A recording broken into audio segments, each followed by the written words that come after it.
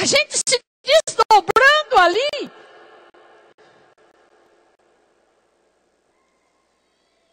Olha para quem está do seu lado e fala, deixa de ser firidento, firidenta. Você vai na igreja católica, você precisa de Deus. Não fica querendo mão na cabeça, mão na cara, não fica querendo abraços, beijos.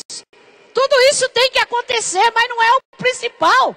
O principal ali é se encontrar com o nosso Senhor Jesus Cristo.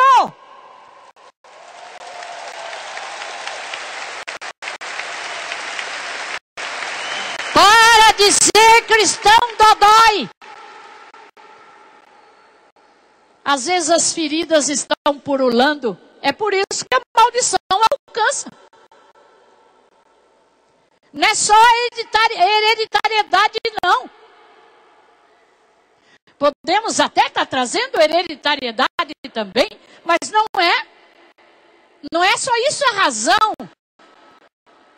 de eu levar uma vida maldita, amaldiçoada, sendo que eu estou na presença do Senhor só recebendo bênção.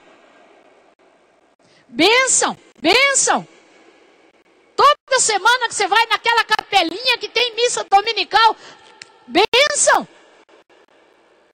Vai adorar o Senhor, bênção. Vai confessar, bênção. Olha para quem está do seu lado e fala, você quer o que mais? Morra logo. Já é famosa essa frase minha, né? Para de ser cristão dodói.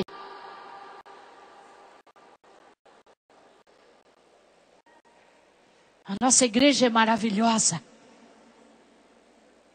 Todas as fontes que me levam à salvação em Jesus Cristo. De maneira especial esse ano, você precisa fazer a experiência desse encontro pessoal com Jesus. E também do batismo no Espírito Santo.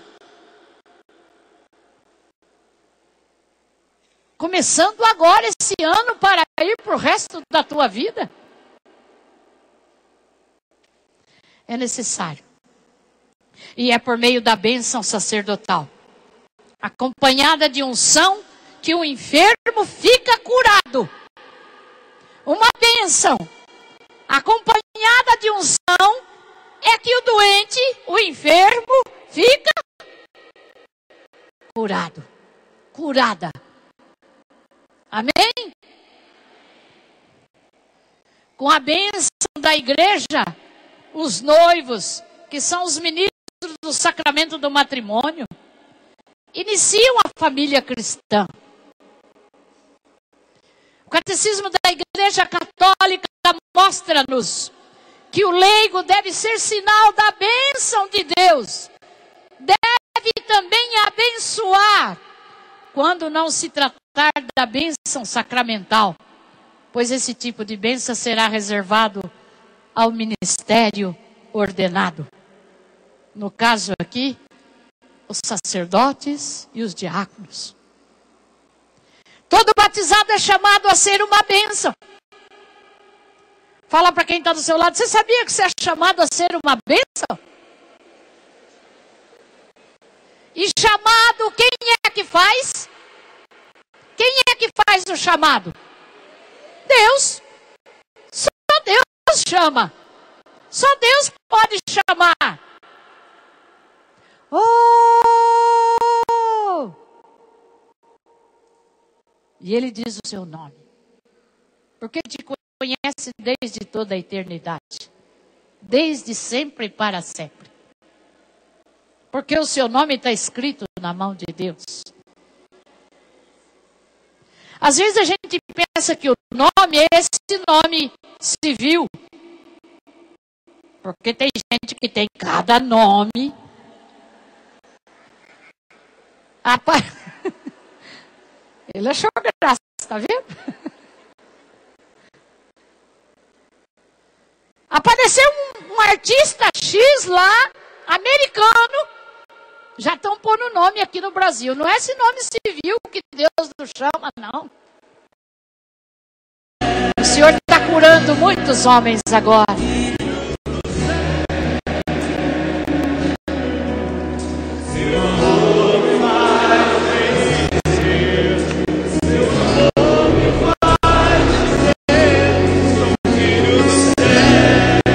Só as mulheres guerreiras agora.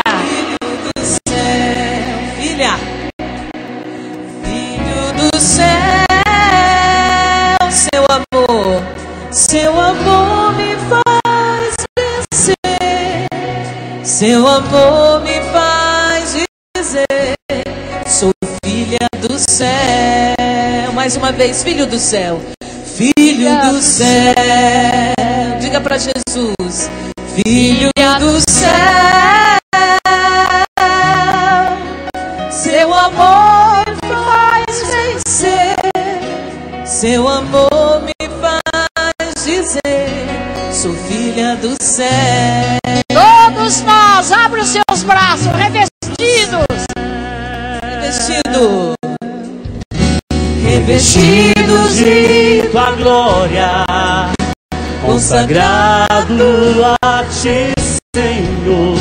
Território santo eu sei que sou. Viverei pra proclamar do céu eu sou. Eu convido você a fechar a porteira, então. Você é território santo, território consagrado. Feche a porteira. Não deixa entrar tudo o que é coisa ruim dentro de você. Feche a porteira. Não abre as portas da tua vida para esse mundo, não. Abre para as coisas de Deus. Isso sim. Feche a porteira. Tem gente que deixa entrar o ocultismo.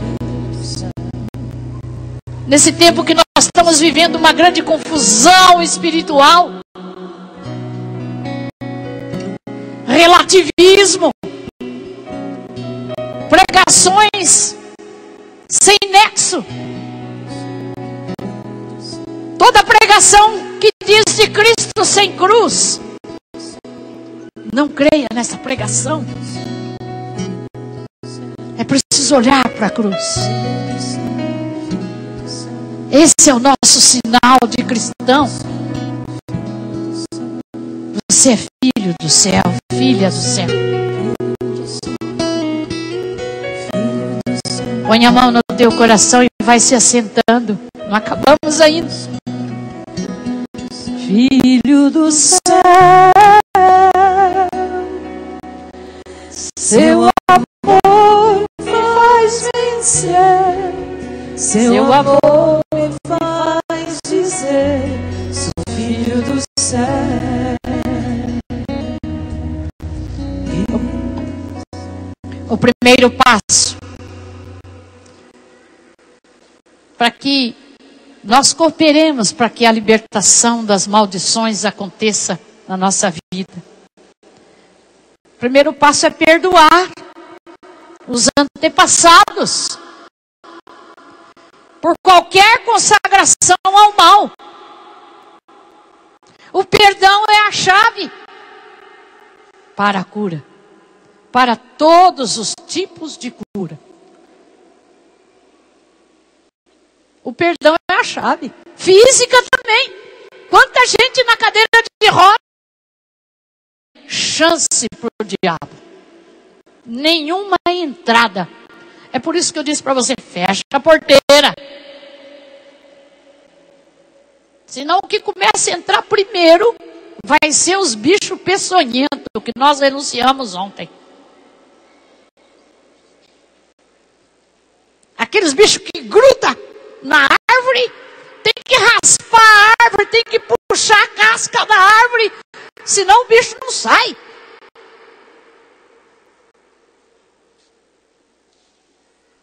Aquelas lagartas, aqueles Sanguessugas.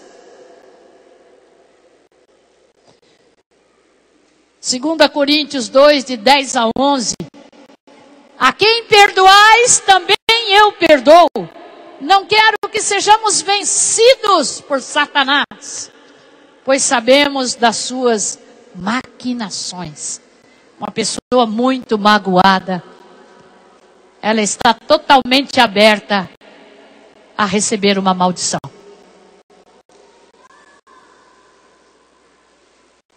A mágoa, eu sempre digo aqui, vira ressentimento.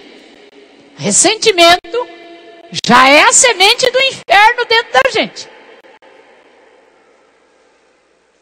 Porque você começa a remoer aquilo, remoer. Vai perdendo o brilho dos olhos, vai ficando uma pessoa amarga, uma pessoa chata que ninguém aguenta, nem você se aguenta.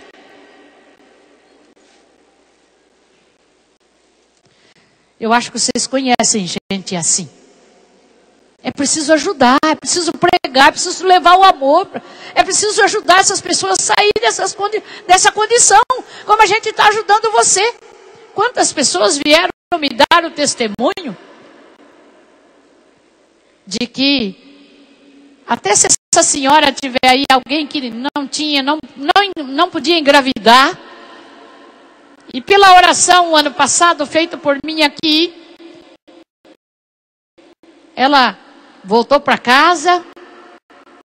Ela tinha perdido um primeiro bebê por aborto espontâneo, não sei, e ficou grávida novamente. O bebezinho, ela mostrando o bebezinho chorando ontem. Então, se você estiver por aí, no final dessa palestra, você pode vir aqui no pé do palco. Uma moça que tem um bebezinho que ontem falou comigo aqui, do lado direito. Se a gente fosse enumerar as curas, os milagres que Deus realiza através de um acampamento como esse, teria que ter um acampamento testemunhal. Quem sabe ainda podemos ter, né, Salete? Um acampamento testemunhal. Só de testemunhos. Que as pessoas vão testemunhar tudo o que elas recebem da Canção Nova, de Deus aqui na Canção Nova. Que elas recebem de Deus aqui na Canção Nova. Um acampamento testemunhal. Quem sabe? Seria bom, né? Vem gente do Brasil inteiro, fora do Brasil, para dar testemunho, né, padre? Quem sabe o senhor pode fazer também lá no C de Santos um encontro testemunhal. Que as pessoas venham dar o testemunho de tudo que elas vêm usufruindo lá na sua casa de missão. Olha que maravilha. Talvez seja uma profecia para todos nós, isso já, né? Porque o testemunho arrasta. As palavras convencem, mas o testemunho arrasta. Mas o testemunho arrasta. Vai dar o seu testemunho em casa. Fala para quem está do seu lado. Vai dar o seu testemunho em casa. Porque você é filha do céu, é filho do céu. Dê o seu testemunho em casa. Então agora, o segundo passo, em nome de Jesus, é renunciar a Satanás. Nós podemos fazer isso agora, junto com o padre Marlo, que já vem aqui. Romper com os pactos, com as consagrações, com os compromissos, com o mal. Quebrar toda a maldição, todo o jugo hereditário. É o que nós estamos fazendo desde sexta-feira, né, padre? São Miguel Arcanjo, defendei-nos no combate. Sede nosso refúgio contra as maldades e as ciladas do demônio. Ordena-lhe Deus, instantemente o pedimos. O Espírito de Deus repousa sobre nós, mudando as nossas vidas. O Espírito de Deus